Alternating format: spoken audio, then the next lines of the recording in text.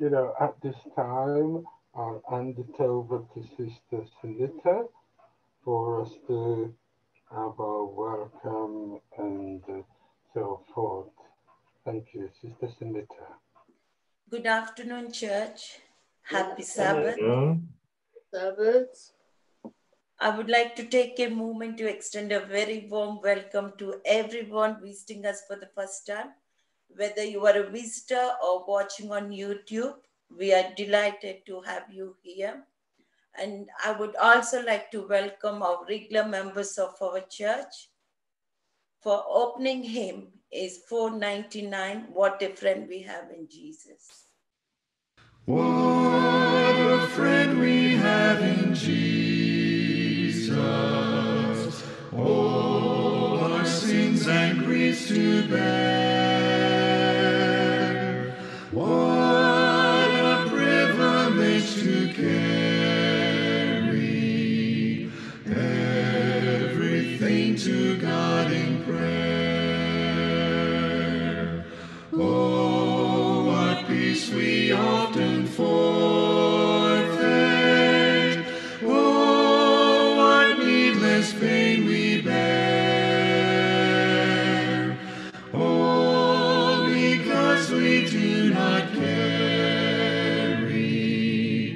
everything to God in prayer. Have we trials and temptations? Is there trouble anywhere? We shall never be discouraged. Take it to the Lord in prayer.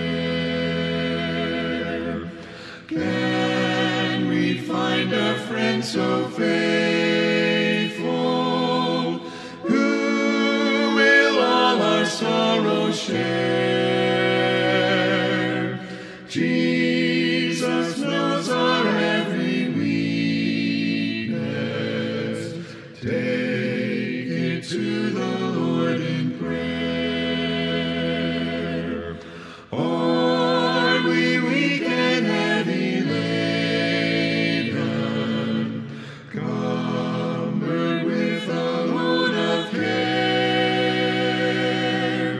Precious Savior, still our refuge.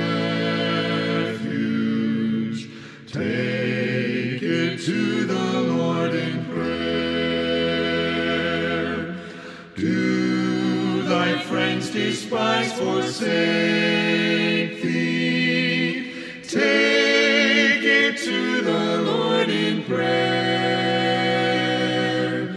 In his arms he'll take and shield thee.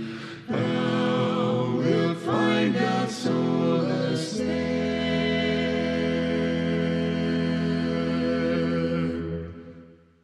At this time, we'll have our scripture reading. Good afternoon and happy Sabbath, church. Sabbath. For our scripture reading, I have chosen 2 Corinthians chapter 5, verse 17. 2 Corinthians chapter 5, verse 17. Therefore, if anyone is in Christ, he is a new creation. Old things have passed away. Behold, all things have become new. All things have passed away. Behold, all things have become new. May God richly bless the portion of scriptures that we have read. Amen. Amen. Thank you very much. At this time, can we just bow our heads reverently on kneel, whichever position you're able to take at this time as we talk with our Lord. Loving kind Father, loving, thank you so much for bringing us together, whether we're on Zoom or we're on YouTube, wherever we are. We thank you that you are able to bring us together this afternoon because of your love and what you have done for us during this past week. We ask, Lord, that your Holy Spirit will continue to guide us, continue to give us the desires of our hearts. We know that many of us may have gone through difficulties, may have had problems. Some might still be experiencing it at this very moment. But Lord, we ask that you will draw close to them.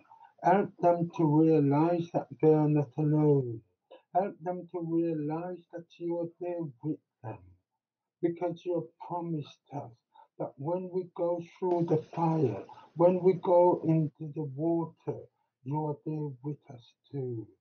And therefore, there's nothing that can happen to us that you do not feel and know.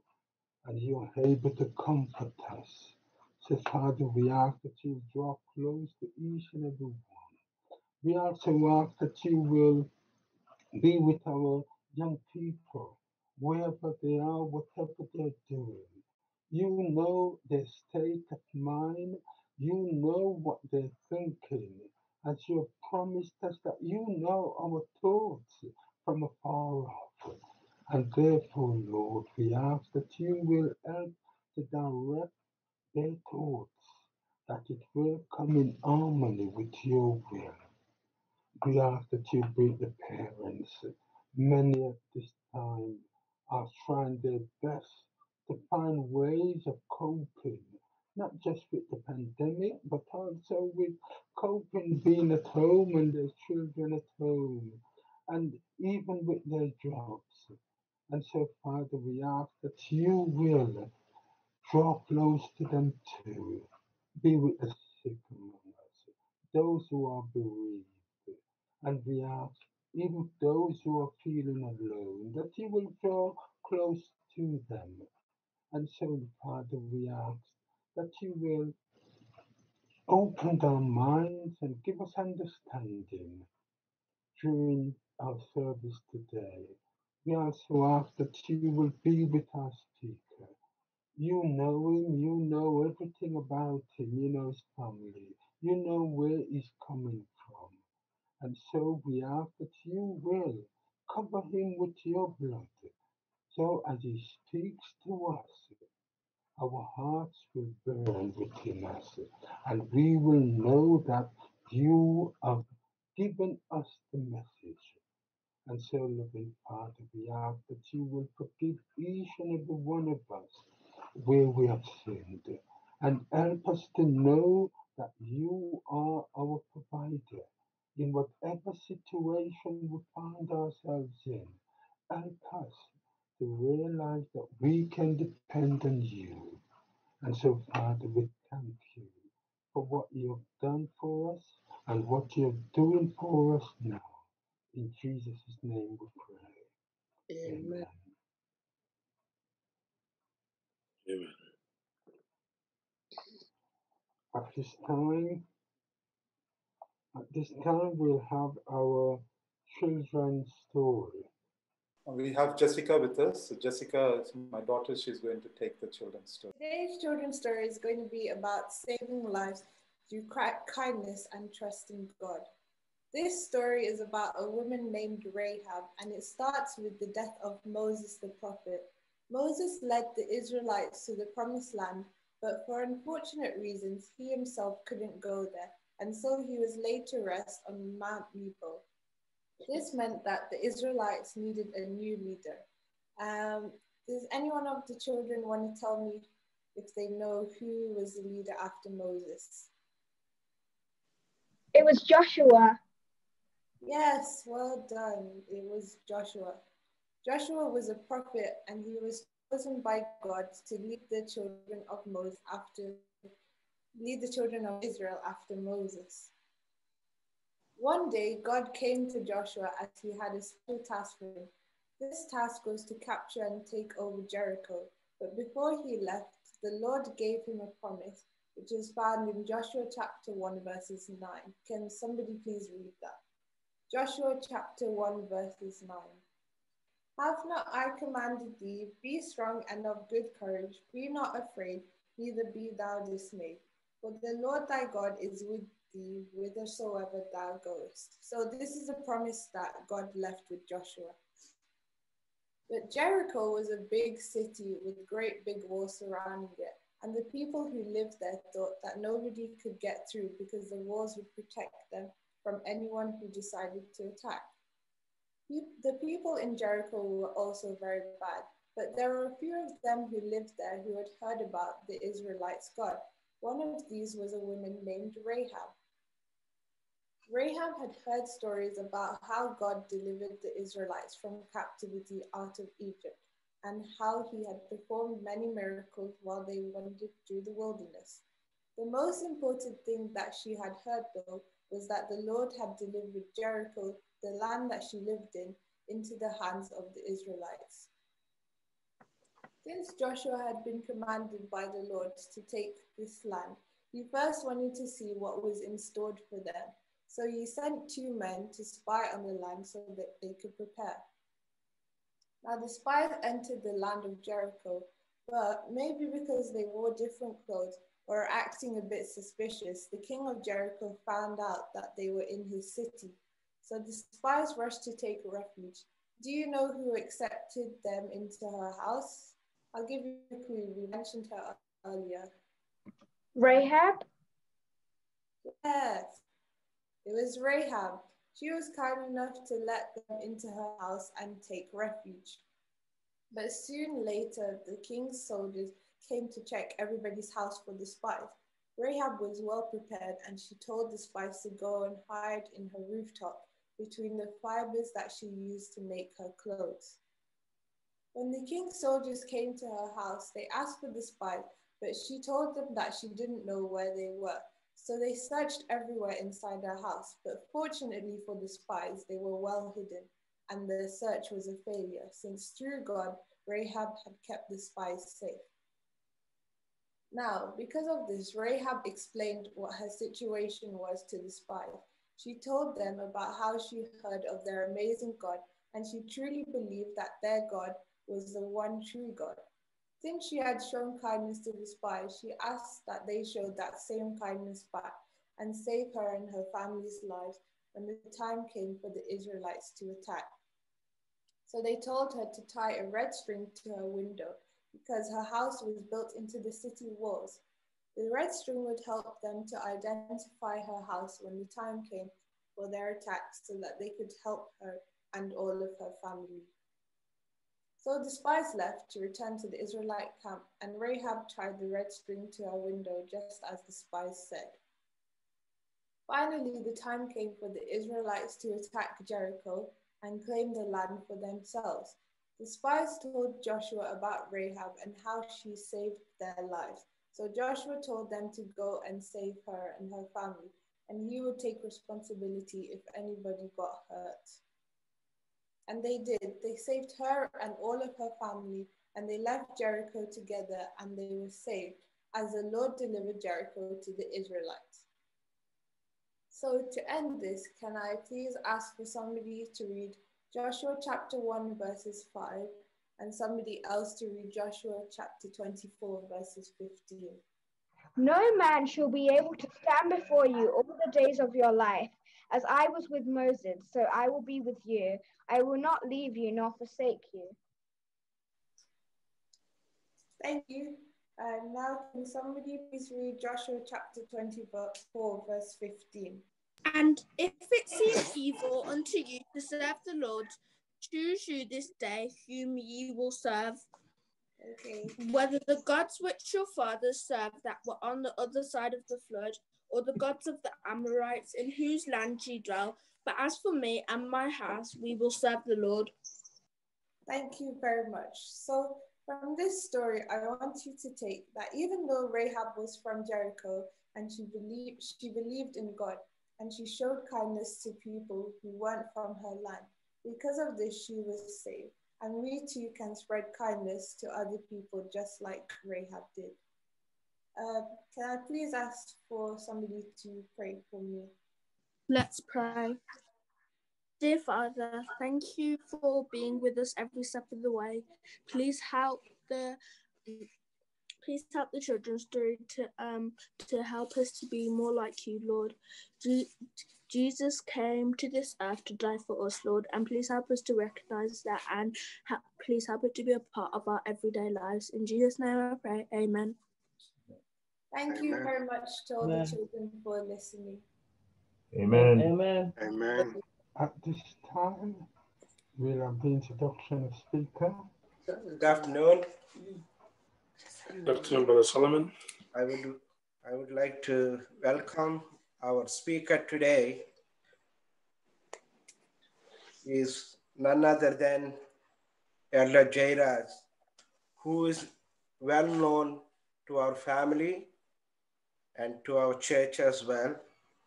He is a humble man of God and very wise in his teaching as well. And he preached in our Bilston church in a couple of times. And especially Amu is sitting beside me. You know why she is sitting beside me?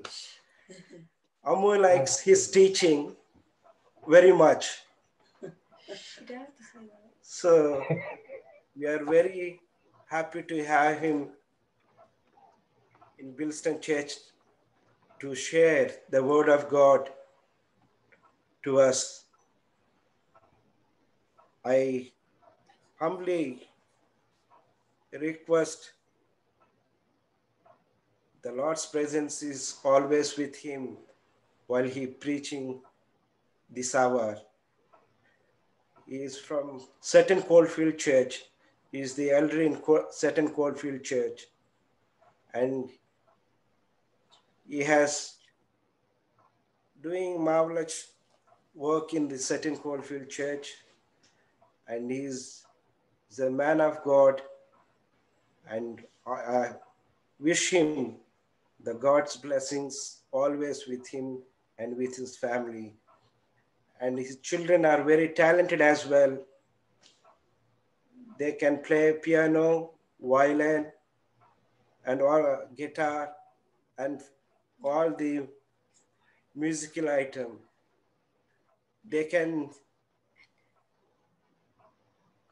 God has given the good talents for the children, and they're using the talents in the God's vineyard. I want once again welcome Brother Jairaj, Elder Jairaj, and before he preach, you have a meditational.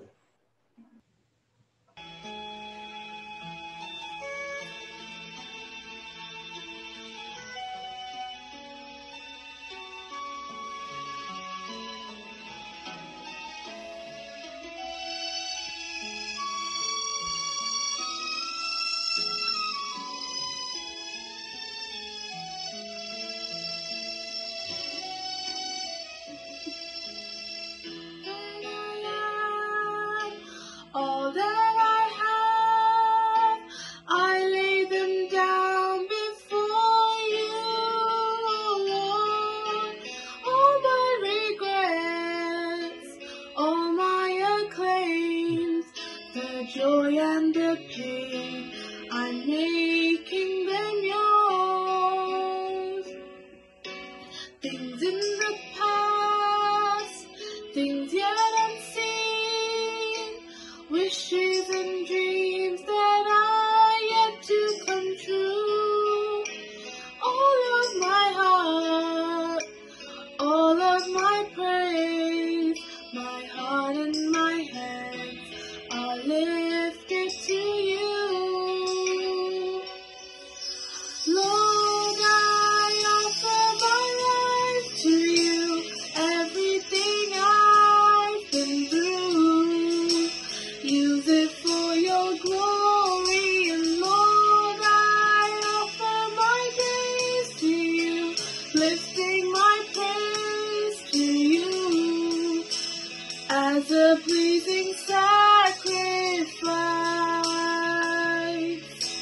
Lord, I offer you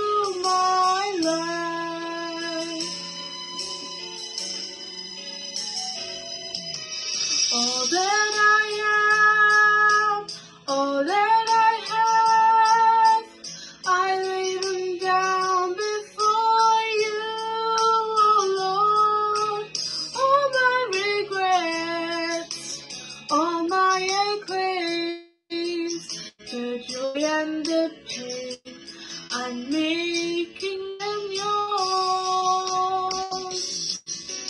Things in the past, things yet unseen, wishes and dreams that are yet to come true.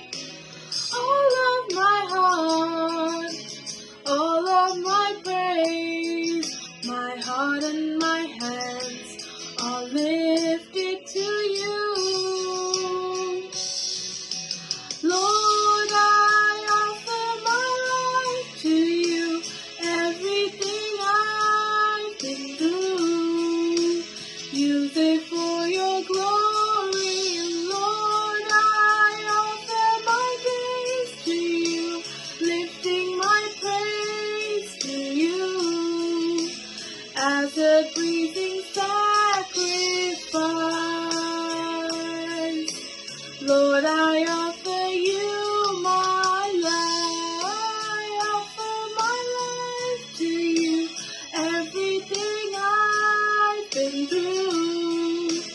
Use it for your glory, and Lord, I offer my days to you, lifting my praise to you as a pleasing sacrifice. Lord, I offer you my life. Lord, I offer you my life. Thank you for that. That song was sung by Nandita Ganesh, one of my close friends' daughter. She is also like my daughter, and I'd like to thank her for preparing the song for us this Sabbath and blessing us with the song. And I also like to thank everyone at Bilston, the church, the elders, the pastors, for giving me this privilege and opportunity to come and share from God's word, especially Pastor Solomon, who was behind this and trying to put together for me to come and speak to you. And I also like to thank him for the warm welcome and introduction that he has given to me. And above all, I need to thank God for keeping us safe through these difficult times and using me and my family and friends wherever possible in ministering for him. So with that, I'd like to go into our message today. And let me share my slide here. Yes, so in recent times, I have been immersing myself in studying the life of Jacob. And I have entitled my message this morning as Striving with God. And the theme would be Encountering God Through Prayer. Now, I've always thought about Jacob as a schema, and I did not keep very good impression upon Jacob, considering all the biblical characters. But in fact, as I read through his life story, I find it surprising that Jacob ends up in Paul's Hall of Fame. You know, Paul in Hebrews chapter 11, he writes about all these people who lived in great faith, and he does not fail to mention the name of Jacob. And therefore, I thought that studying the life of Jacob would be a rich blessing, not only to me, but to all of us today. Now, before we go into the study, let us bow our heads and ask the Lord's blessing. Our eternal Heavenly Father, we are so delighted to come to your presence this afternoon and open up thy word. We thank you for the wonderful freedom that you have given to us to come and study together. Although we are not meeting face to face with one another, but you have opened doors for us through this platform to share thy word and encourage one another these difficult times. Lord, as we study, may your Holy Spirit continue to enrich us and fill us with wisdom and knowledge and understanding of how we can cope and live and conduct ourselves in these last days. Be with us, be with myself, and assist me, Father, and be with the awaiting congregation, be with each and every one of us this afternoon as we study this word. Thank you for hearing our prayers. This we ask in Jesus' precious name. Amen. So when you look into the life of Jacob, the story begins with a divine oracle or a divine prediction as the two twins are born, Esau and Jacob. Although Jacob's life spans the rest of the book of Genesis, we see so much about his character as we read through these stories of Jacob. And Jacob's life can be divided into three broad sections, and you can see in my slide here, you could see that the first section could be, the first episode, if you want to call it, could be Jacob and Esau episode. And the second would be Jacob and Laban episode.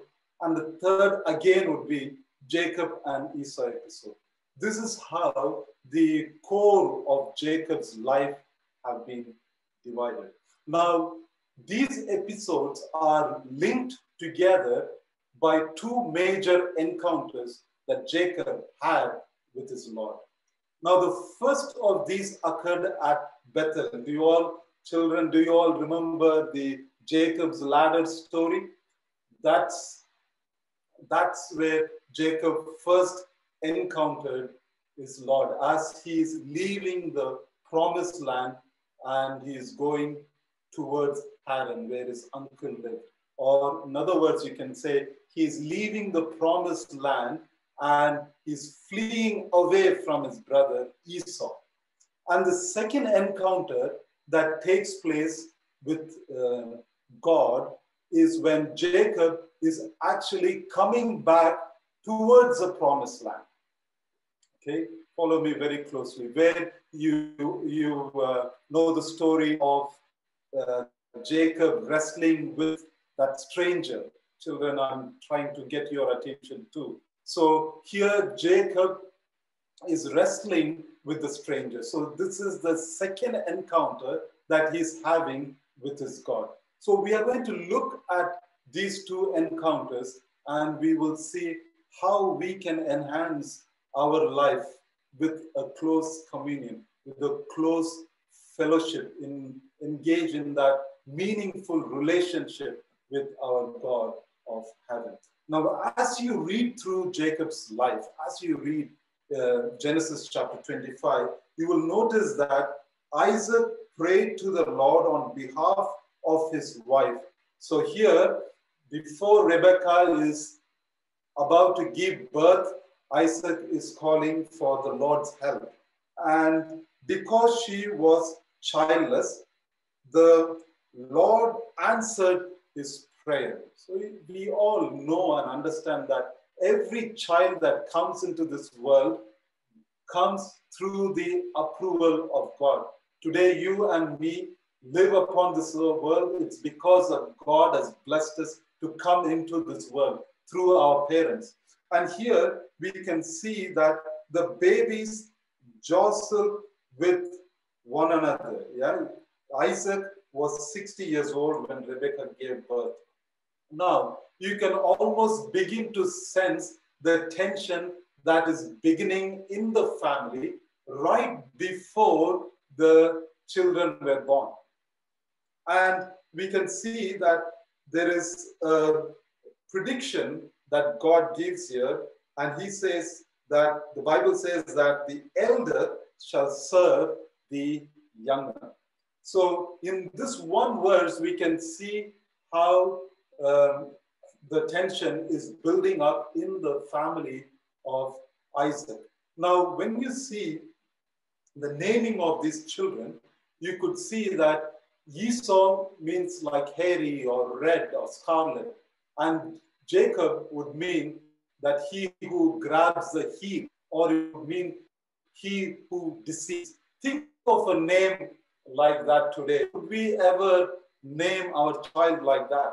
But in God's providence, the names became very prophetic here in our patriarch's life.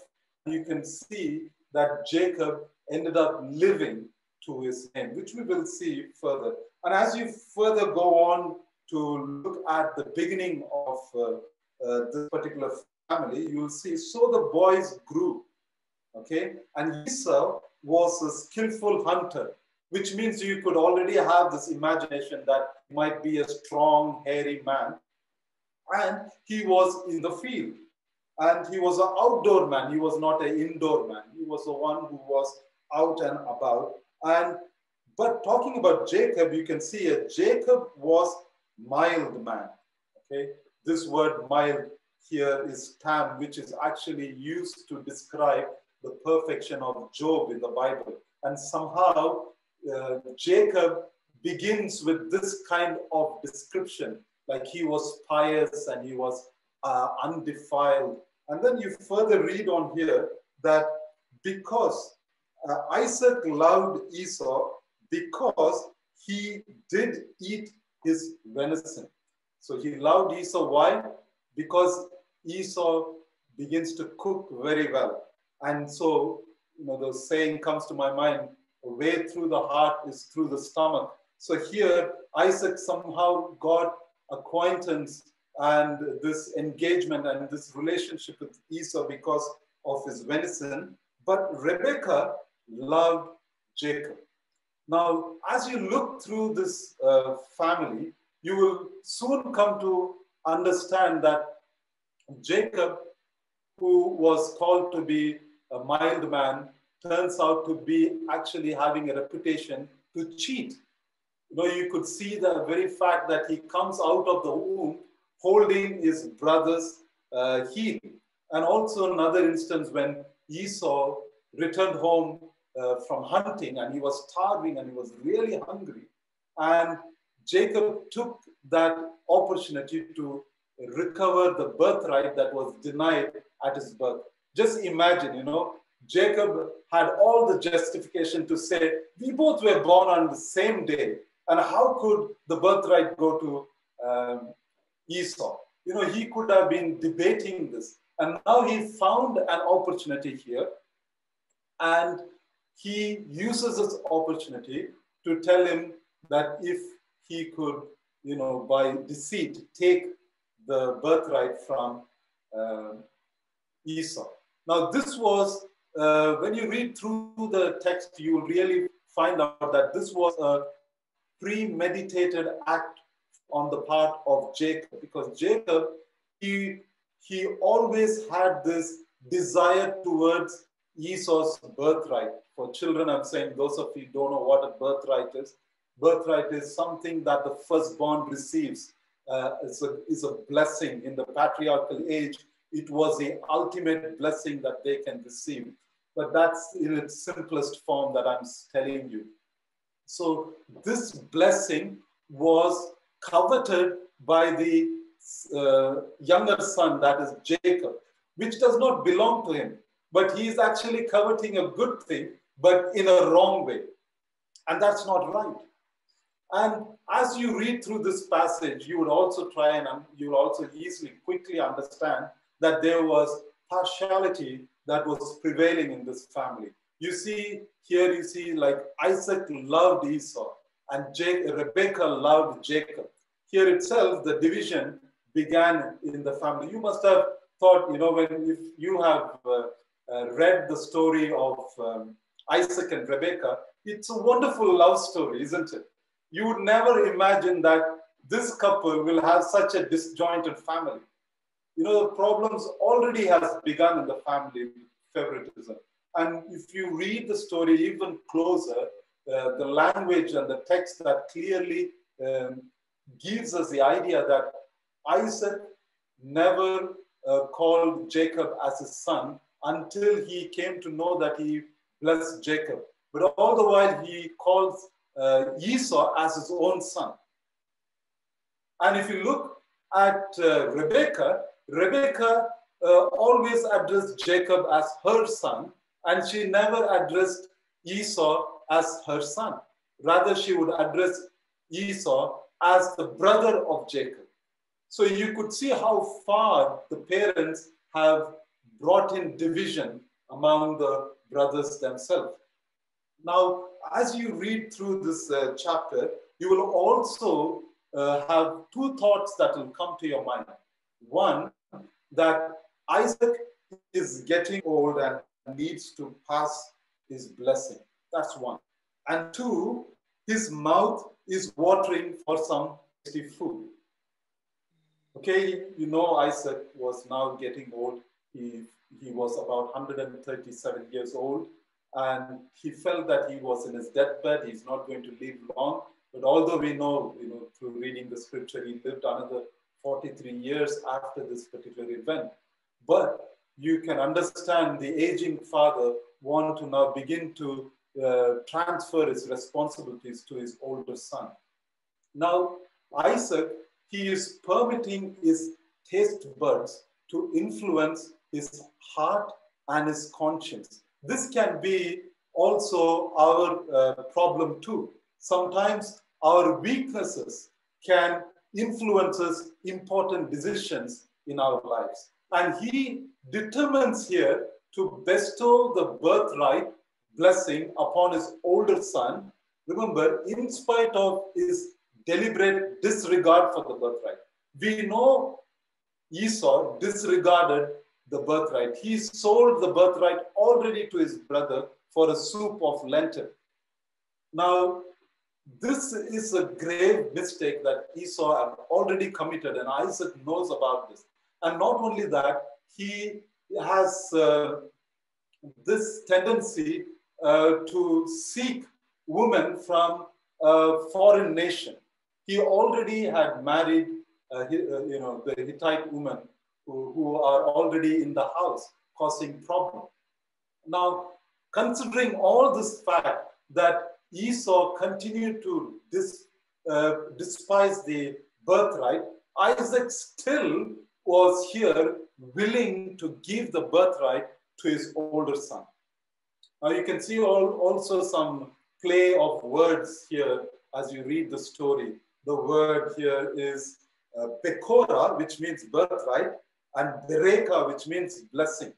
Okay, so you can, if you connect these words in the story, it goes like this.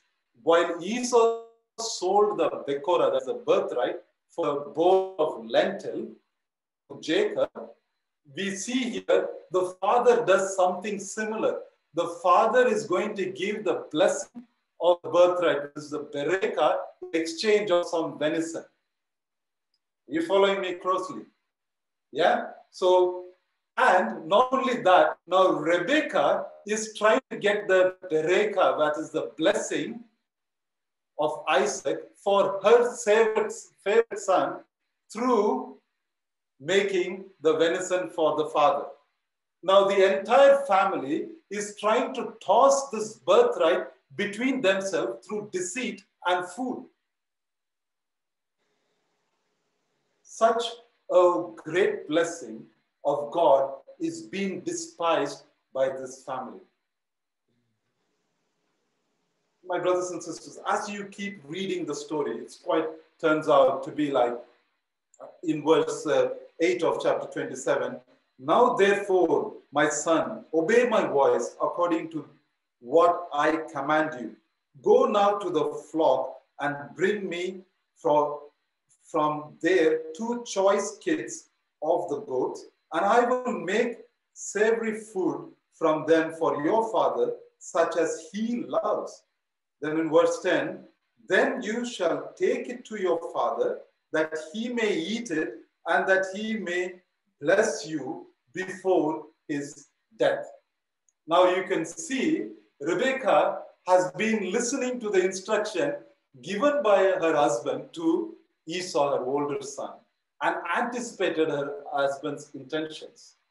Now, she must have thought, what this old man is trying to do. Does he even know what he's trying to do?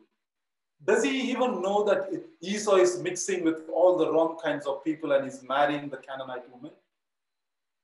He's not even considering the tribe's respect at all. And he goes out and he does all sorts of things. And yet this man, old man Isaac, want to give the birthright to him. How could that be possible? Did he not even know and understand the prediction that was given at the birth of these twins, that the younger shall serve the elder? So shouldn't by right, these birthright, shouldn't it be given to the younger son?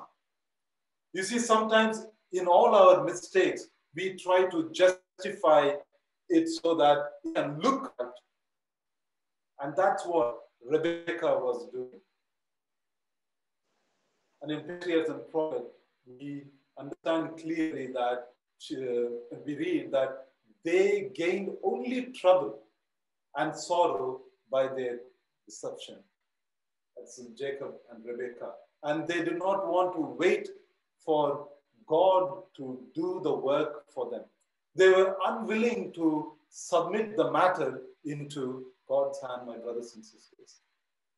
She so quickly plotted this deception that Jacob made, and she makes sure that Jacob gets this birthright. But she forgot to understand that she was about to pay a very hefty price for this deception. You know what? She never saw her son rest of her life because of this mistake of Rebecca. She never saw, till her death, she never saw her favorite son anymore. How much, my brothers and sisters, through our mistakes, through the deceit that we commit against our God, we are losing great blessings of our life. And as we read Patriarchs and Prophets, as we continue to read it, it tells like this, that Rebecca bitterly repented the wrong counsels she had given her son. It was the means of separating him from her. This wrong counsel became the means to separate the mother and the son. And she never saw his face again. From the hour when he received the birthright, Jacob weighed down with self-condemnation. He had sinned against his father, his brother, his own soul, and against, my brothers, against God, my brothers and sisters. In one short hour, he had made work for a lifelong repentance. In one short hour, he had made a work of lifelong repentance. This mistake that he committed is going to travel with him, journey with him, the rest of his life. The most cruel deception of Jacob, my brothers and sisters, that I was reading the story, was that Jacob's daring plot to trick his aged and blind father. You know how many of us, we use others' weaknesses, whether it be in the family or in the church or at work. How many of us try to use others' weaknesses to take advantage? And here, this ugly deed that is recorded in Genesis chapter 27 will be traveling with Jacob throughout his life. Jacob cheated his father, betrayed his brother. This memory will never be shaken off, my brothers and sisters, from his life. The price was so high that he had to pay. Jacob had lost the respect of his father, the trust of his brother within a fraction of a moment. Jacob lived up to his name. He premeditated and calculated, and lies and deceit only defined his life, my brothers and sisters. He was jealous of the birthright and he prepared to receive it at any cost. And he ended up stealing it from his brother. And as you read through the story in Genesis chapter 28, you see that so he came to a certain place. He came to a certain place and stayed there all night because the sun has set. And he took one of the stone of that place and put it on his head. And he lay down in that place to sleep. Then he dreamed, and behold, a ladder was set up on the earth, and its top reached heaven. And there the angels of God were ascending and descending on it. Now here, Jacob is going out of his father's land. He's going out of his father's home. He's going out of Beersheba, the land in which he lived, and he's going towards a strange land. He's going towards a land called Haran, and he is leaving his father's home. He's wending through those hills and those valleys. Maybe the weather was beating him up. Maybe the road was dusty. Maybe his foot was sore, my brothers and sisters. Maybe even above all these things, his heart was bleeding for the mistakes that he has done. And here he is tired, a weary man, and he comes to this place to sleep. He takes a stone as his pillow. Maybe the heaven was his dome of covering. And there he is lying down, a young man with guilty conscience. He was here recently. He has just deceived his father, stolen the birthright from his mother, and the death threat was hanging over his head. And here this young man was lying down, not knowing what to do. And his mind would have wandered back to his home, and over all the wickedness that he must have done. Here, a deceitful and supplanting life that he was living would have all come through his mind, my brothers and sisters. The cause of so many heartaches that he has caused to his mother, to his father and brother would have all come to his mind. The cause of the consuming rage that he has brought upon his brother, the sorrow and disgrace that he has caused upon his father has all been now coming upon his mind. He must have thought, oh, my mother's home, which instead of being a miniature of paradise upon this earth, Jacob, he has turned this home into a hell, and now he is hopeless, he is helpless, and he is homeless, and he has been an outcast here, my brothers and sisters. He was fleeing for his life, and now he is lying down here upon a stone. What a pathetic situation here for a man who could have lived on this paradise earth in his home beautifully, my brothers and sisters. But yet, he has turned everything on the other direction. My brothers and sisters, here as he lay down, he has this vision, a vision of a plan of redemption, a plan where he could be redeemed from this pathetic situation, a plan where he would be, where God would restore everything back to him.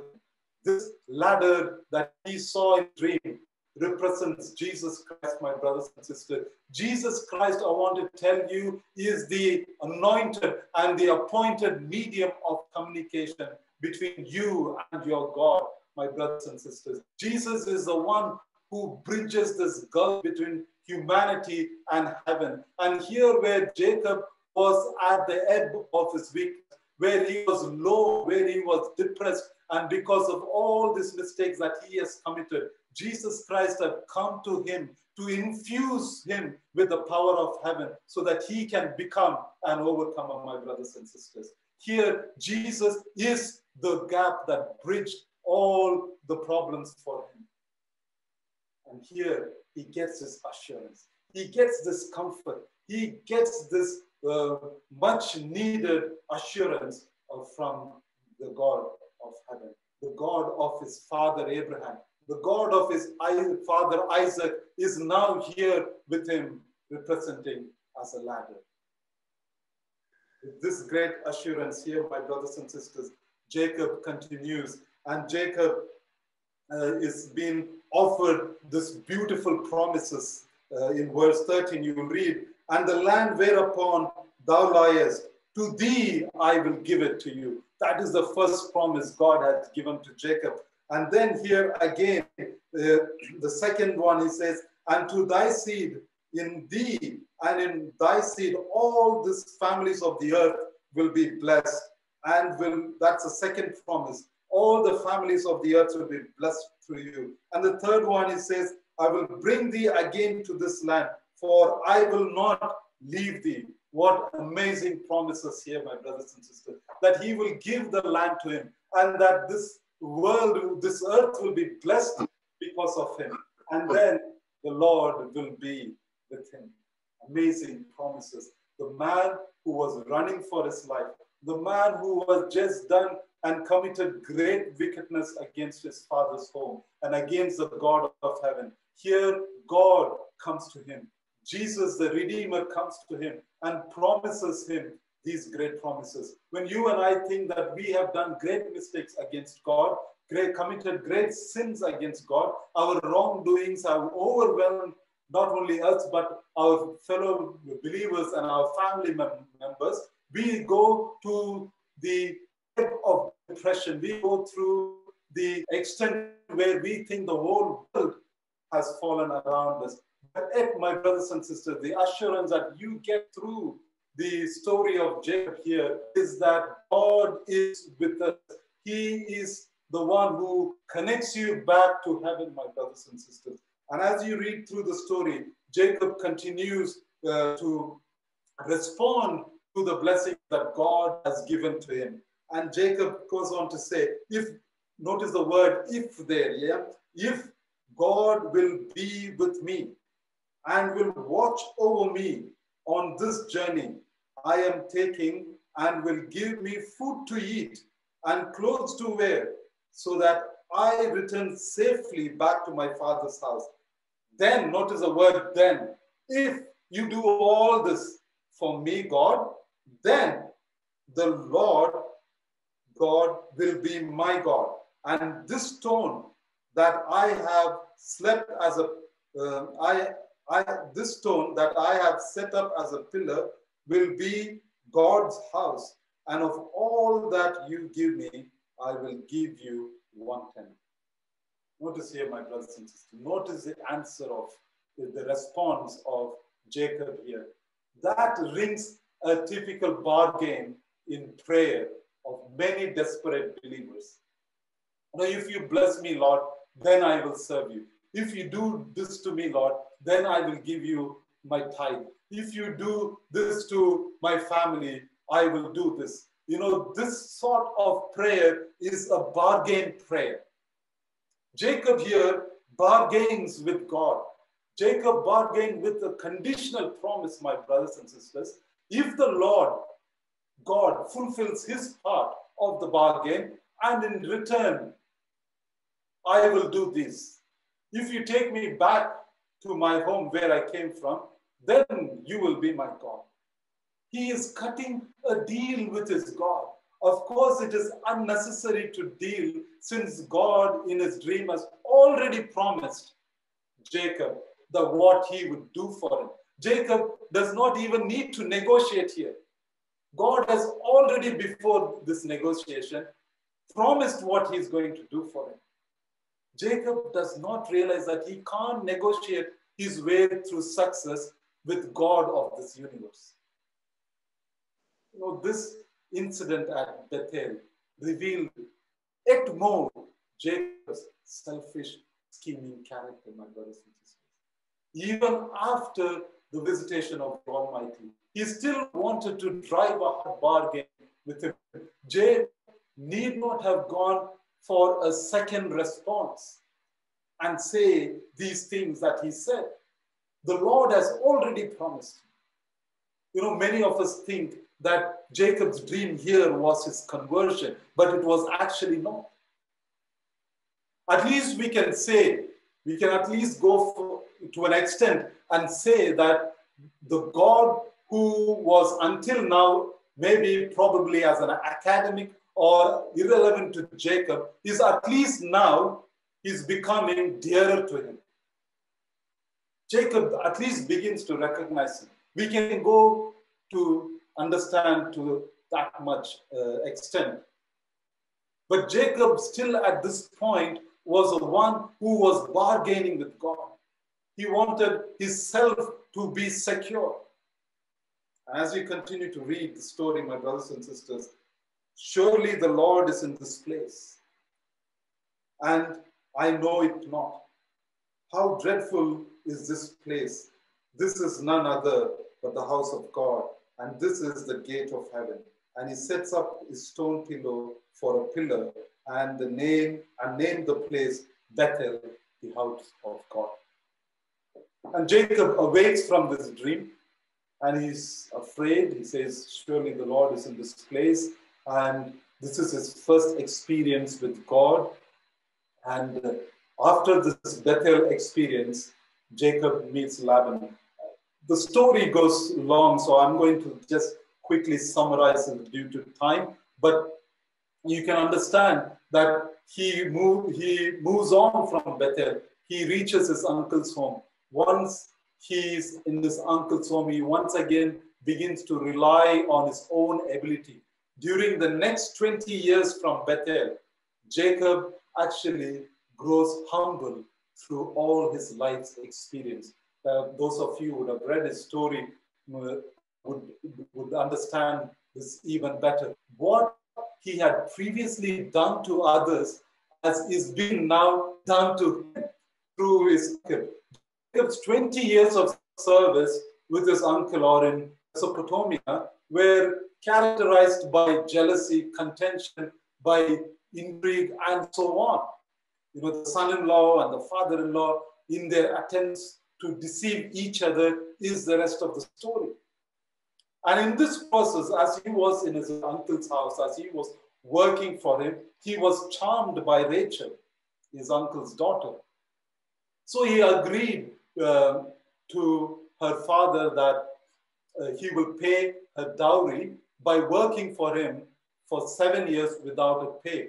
But on the wedding night, he discovered that he was outwitted by his father-in-law, who was more skillful at deception than him. You could see that this Jacob, who was the greatest of all deceivers, his name is Jacob, the one who deceives. There in Mesopotamia, he sees someone who has outwitted his deceit. Jacob, in all these experiences, is learning lessons. And then to marry Rachel, the woman he loved, he agrees to work for another 7 years, my brothers and sisters. So 14 years to get the wife he desired. You know, Jacob should have known better here, my brothers and sisters, who have been given the promise by God. You saw all those promises that was given to him. He could have held on to those promises. He should have trusted on those promises without having to resort to family, to polygamy. And his family grew bigger and bigger. And on a subsistent income, having to maintain such a large family, you can understand the struggle that he was going through in his father-in-law's home. Life plodded on so hard for him during these years. And during these years, there's no mention of any heavenly vision or any revelation that came to him to brighten his life. Nothing at all. 20 years. And the Lord had not given him any visions or any hope. But as you read through the story in Genesis chapter 31, there comes hope, my brothers and sisters. You see that then the Lord said to Jacob, go back to your land of your fathers and to your relatives, and I will be with you.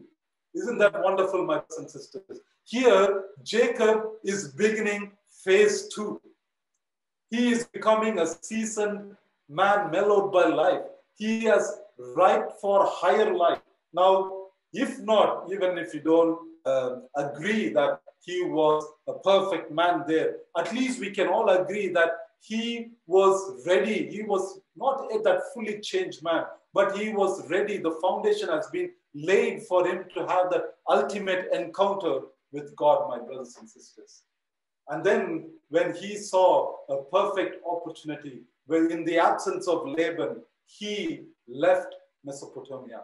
He left his father-in-law's home. And now he's separate from Laban. And now he is on his own with his own family after so many years. And Jacob is now on his way towards his father's home. He is on his way towards the promised land. And now, my brothers and sisters, as he's journeying towards this promised land, he is met by 2 angels who come and speak to him. We don't know, the Bible does not say what this encounter was about, but no doubt their presence, these two angels' presence, has at least given him courage and confidence, my brothers and sisters. Perhaps that explains why in the next verse, as you read, you will see that he sends messengers to his brother Esau. He gains courage from these angels. And now he is ready. He is at least willing to meet his brother Esau, who was looking for him to kill him. Now, after the messengers return from Esau and they say, you know what, Jacob? Esau is now coming down to meet you with 400 armed men. Remember, imagine Jacob's situation here. No wonder Jacob was greatly afraid. I think in verse 7 it says that he was greatly afraid and distressed. And as you read through the passage, he has nowhere to go, my brothers and sisters. If he was the old Jacob, he could have resorted to deceit again.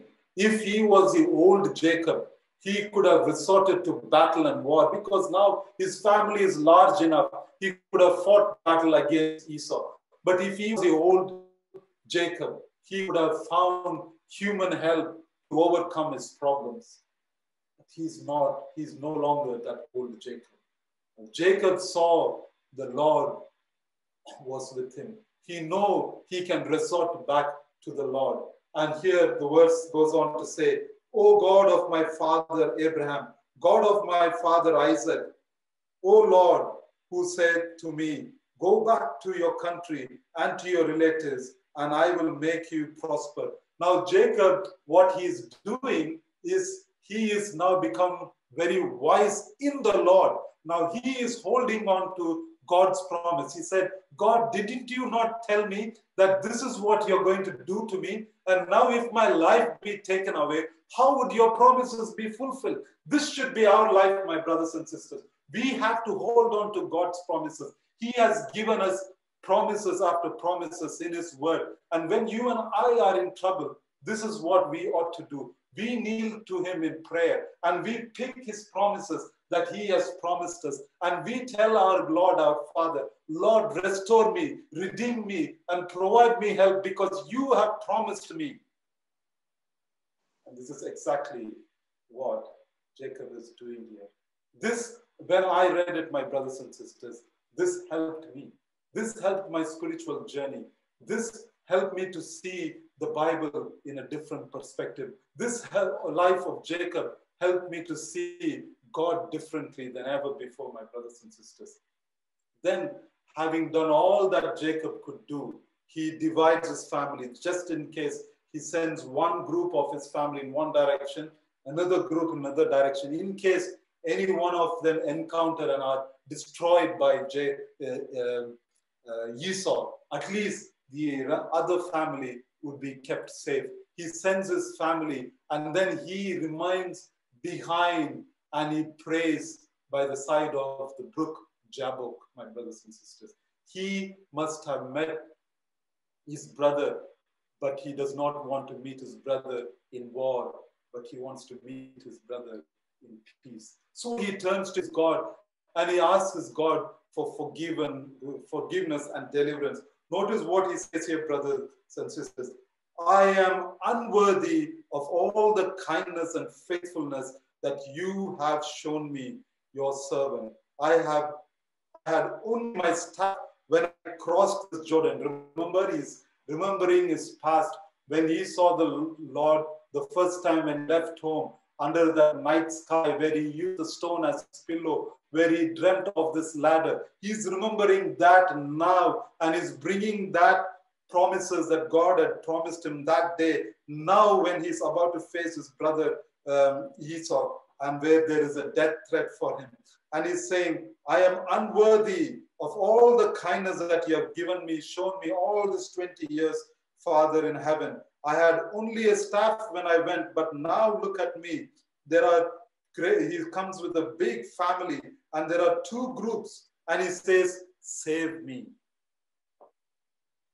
He completely surrenders himself to his God and says, I pray from the hand of my brother Esau, for I am afraid he will come and attack me, and also the mothers with their children. But you have said," remember, he's holding on to the promise. Say, "You have said, my God of heaven, you have said, I will surely make you prosper and will make you descendants like the sand of the sea, which cannot be counted." Wow. Brothers and sisters, after 21 years that has rolled by, he comes to the same crisis of his life. Sometimes we think because years have passed by, the problems are resolved. No, no. The problems have to be taken to God, and God has to settle it for you. You may be having family troubles. There may be someone who must not have been engaging with some of your close family members. Maybe there is some of you who don't want to have to do with someone. Jacob's story is an example. His brother was looking to kill him, but Jacob here wants to restore that relationship. He goes to his father in heaven for help. When he feared the wrath of his brother, whom he had wronged, he cried to the Lord for one more chance. And he prayed here in this brook, Jabbok. In that darkness of night, he fell down on his face, my brothers and sisters, and he prayed to God for help. God, help me, save me. And when you read through Jacob's story, as I read through it, I read it so many times, my brothers and sisters, and I saw that there was true humility in Jacob's prayer. There was true recognition of God's mercy. He desperately needed God's grace for him to live, and he pleaded for protection from that imminent danger that was about to come upon him.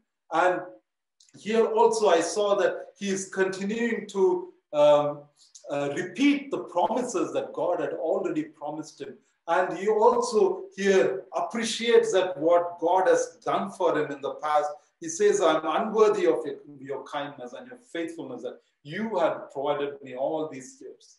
Such should be the prayer of us, my brothers and sisters. We should pray in like manner as Jacob has prayed. Then you see our life will spring, our Christian experience will spring to victory. A crisis that changed his life for better. You know, sometimes when we go through trials and when we go through trouble, when we have various problems in our lives, we ask God why.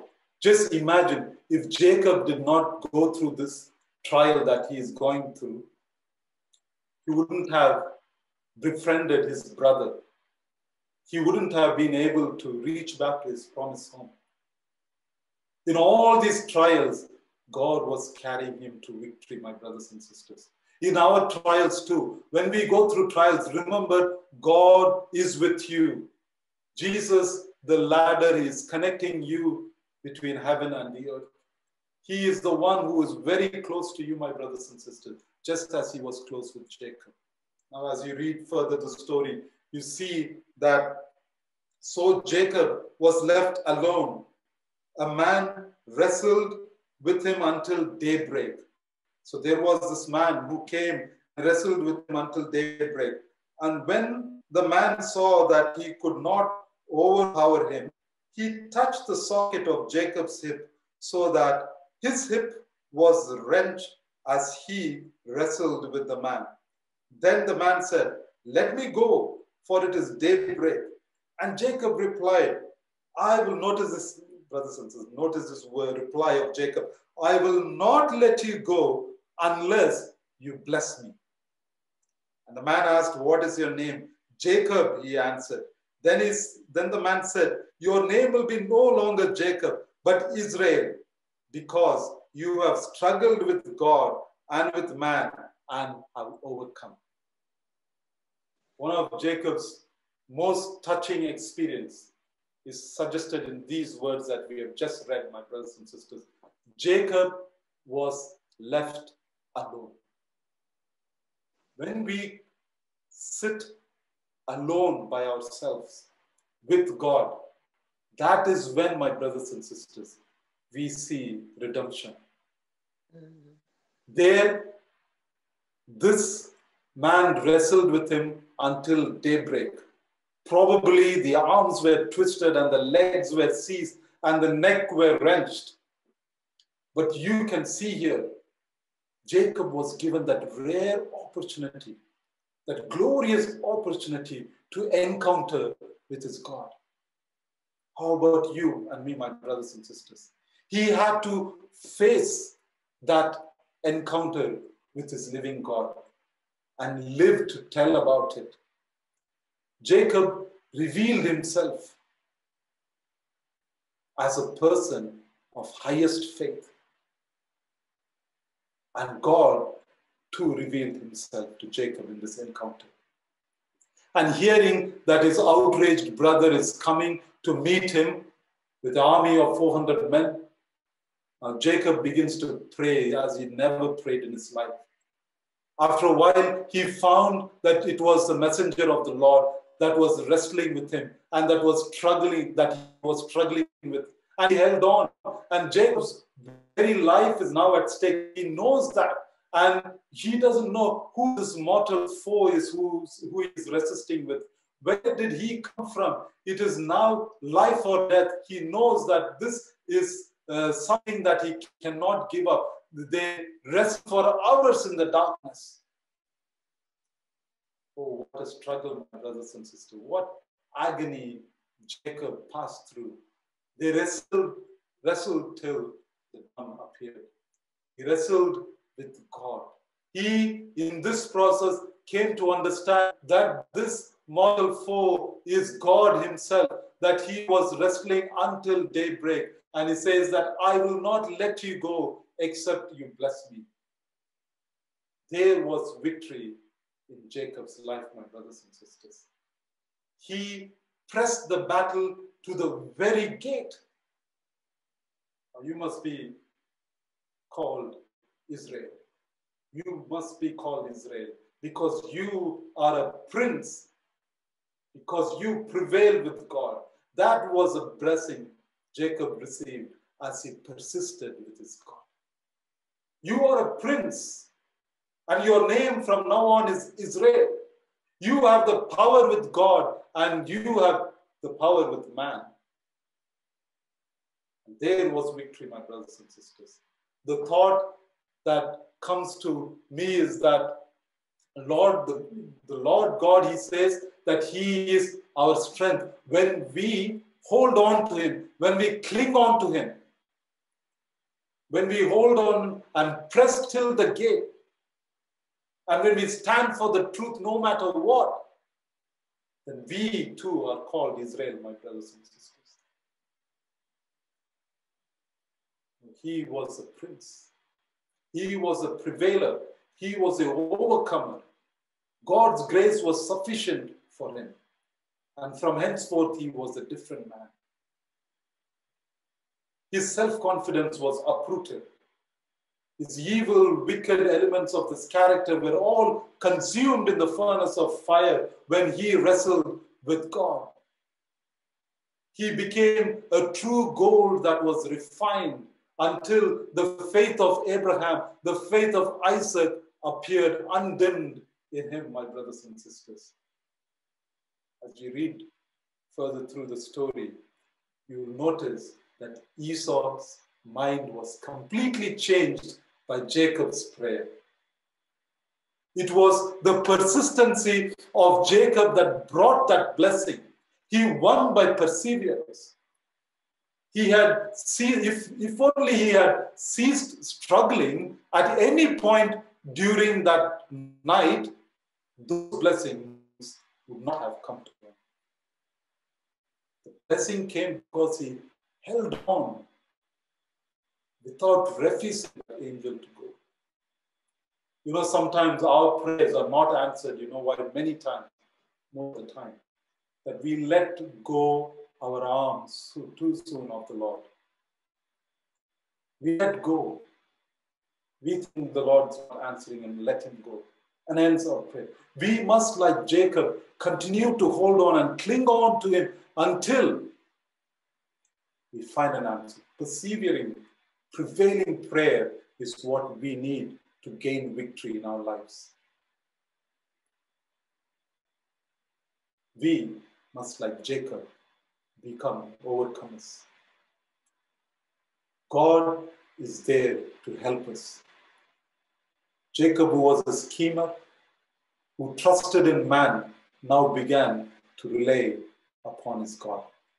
And the angel, or God who was wrestling with him, touched the strongest part of his human body. He touched his hip, indicating that God must break us down to the strongest part of ourselves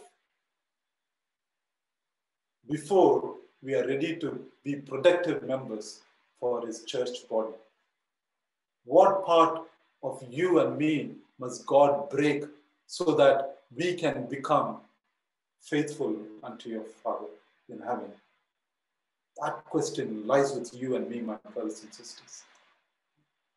And as you see the summary of the entire thing that we learned today, you'll see that Jacob is first journeying from his father's home. First is journeying away from the promised land. He encounters God at Bethel.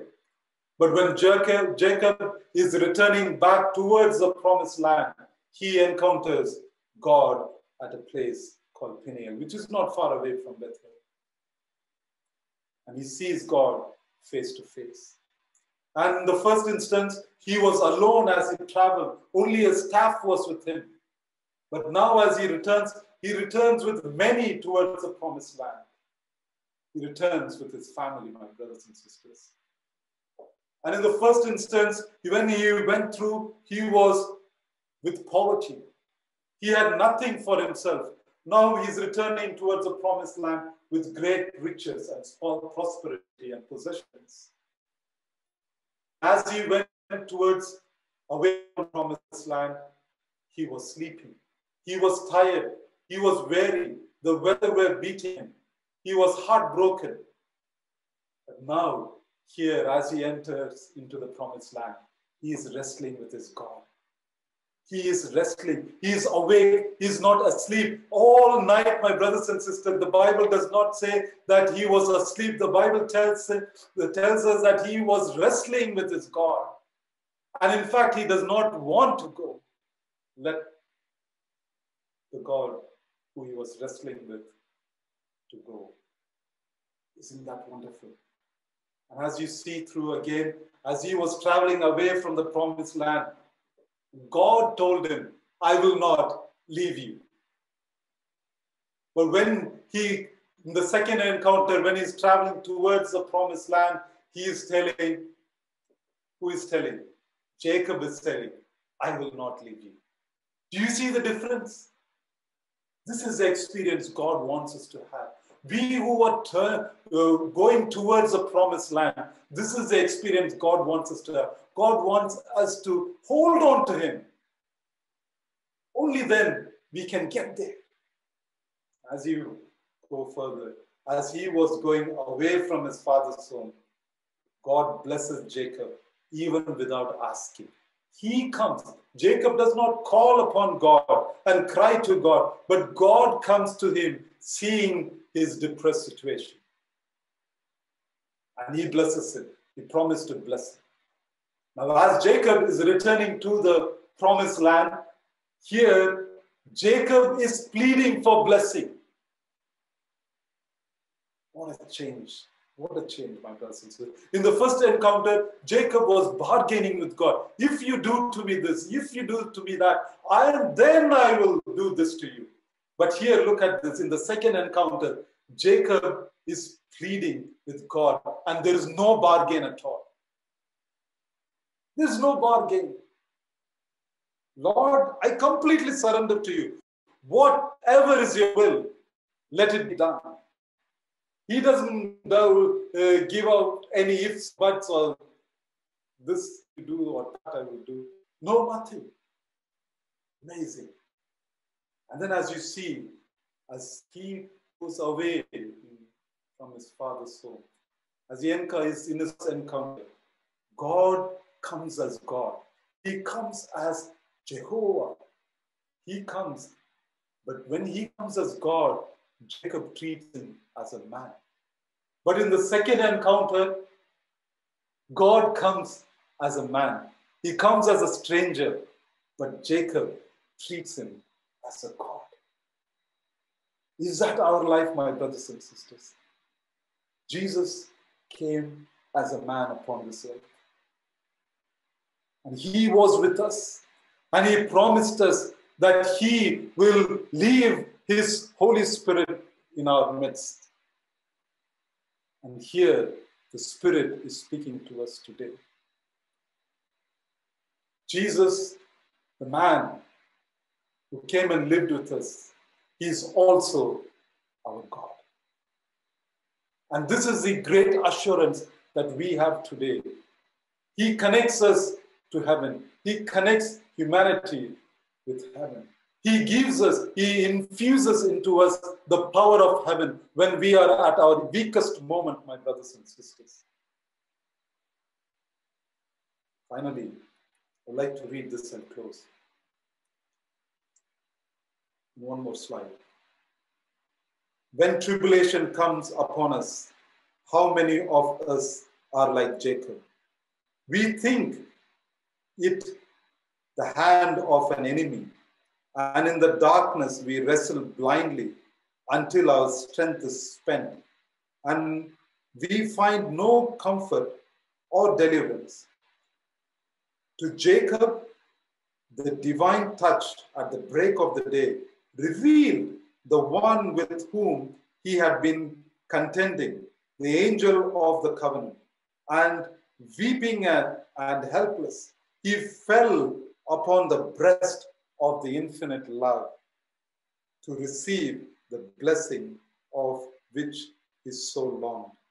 We also need to learn that trial means benefit, and not despise the chastening of our Lord, nor faint when we are rebuked of him. Beautiful statement. The one who he is fighting against to the one he is leaning himself upon. He said, I give up, Lord, I surrender everything to you. And he fell on the bosom of the one he was wrestling with. Is that your experience, my brothers and sisters? And finally, by faith, Jacob, when he was dying, blessed both the sons of Jacob, and worshipped, leaning upon the stalk of his staff. See, my brothers and sisters, he never gave up on his God ever since he met him in the second encounter. Is that your encounter? Any trials, any problems?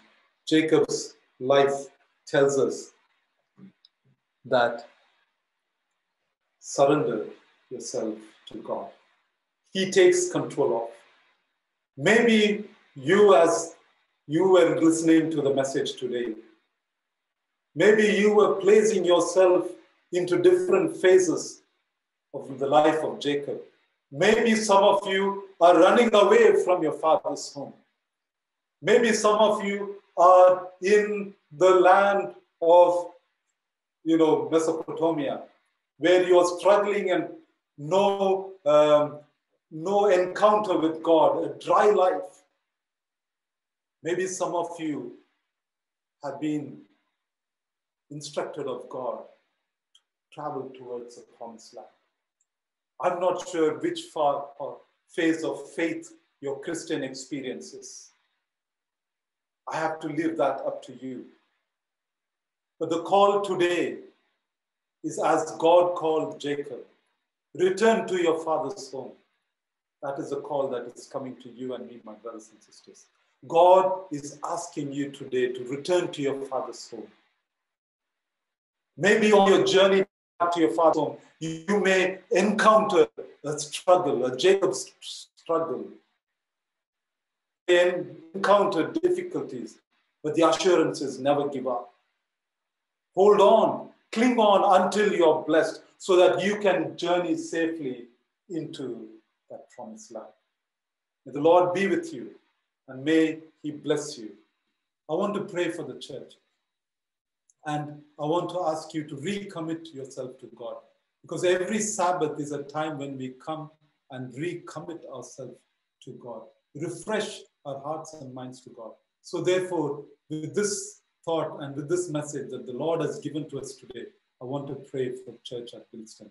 I want to pray for its members. I want to pray for its believers, its young people and the children. May we reverently bow down our heads, Lord. Our Father in heaven, we thank you so much for this beautiful opportunity and privilege that you have given to us to understand and know life's valuable lessons through the life of Jacob. We thank you, Father, that you have blessed us abundantly with great men like Jacob, Esau, Abraham. We thank you, Father, for all these men who had stood firm in their faith, no matter what struggles and trials that they have encountered. Reading their stories, we too realize that we are in similar situation. But reading their stories, we too understand now that there is hope, there is courage, and there is comfort when we turn our faces towards you. Father, we also now have a hope that no matter how far we go away or run away from you, you are always with us and traveling and journeying with us and helping us reach into that promised land. Father, we thank you for that great mercy and grace that you have showered upon us in all our wrongdoings, in all our weaknesses. Lord, we are unworthy, but you have blessed us abundantly. And at this moment, we like to thank you for those blessings. We pray for our church at Bilston. We pray that you be with all the members together, Father. We pray that you be with the leaders. We pray that you be with the pastors. Pray that you be with the elders, with all of them, and bless them and keep them. You go before them and open doors for them. May your plans be fulfilled in their life. Whatever plans that they have laid for the church, may you be at the forefront and bless these plans, Lord. We pray for the parents. We pray for the young people, Lord. Be with their hearts and minds. May they learn to continue to surrender and submit their lives towards you. May they put you first in their lives. May they bring everything that they belong to them and surrender them at your feet. And may you make choices for them in their lives. May you protect them and keep them. May they be a shining light to the community. Thank you, Father, for giving us so much blessings in our life. And as we depart from here, may your blessings continue to be with us for the rest of the week. May you give us the strength and bless each and every one of us. And we ask you to forgive our sins, and so therefore we can be ready for your soon coming. May you protect us and guide us from all the pestilence that is around us, and may you keep us safe until we meet next time. This we ask in Jesus' precious name. Amen.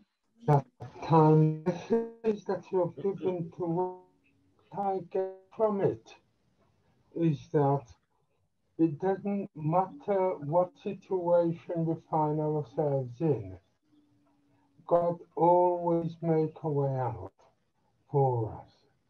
And therefore we need to just trust him. And so we give you thanks and praise for that message of hope that you have given to us.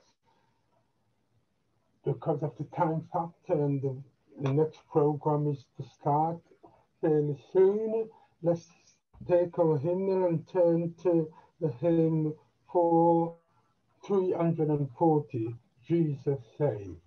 340, Jesus Save.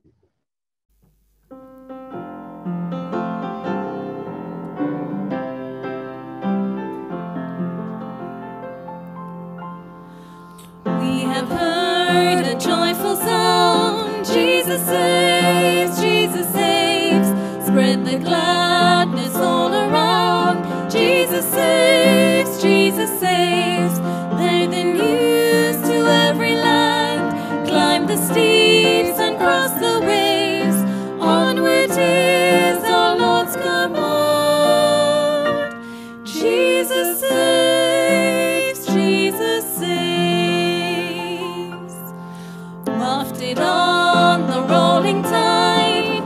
Jesus saves, Jesus saves. Tell to sinners far and wide, Jesus saves, Jesus saves. Sing ye islands of the sea, echo back ye ocean caves, earth shall keep her jubilee. Jesus saves, Jesus saves. Sing above the battle strife, Jesus saves, Jesus saves. By his death and endless life, Jesus saves, Jesus saves. Sing it softly through the gloom, when the heart for mercy craves. Sing in triumph for the tomb. Jesus saves, Jesus saves. Give the winds a mighty voice, Jesus saves, Jesus saves. Let the nations now rejoice, Jesus saves, Jesus saves. Shout salvation full and free, highest hills and deepest caves, this our song of victory. Jesus saves, Jesus saves. Can we have the closing prayer? May the grace of our Lord and Savior Jesus Christ, the love of our Father, the sweet communion of the Holy Spirit be with us now and forever. Amen. Amen. Amen. Amen.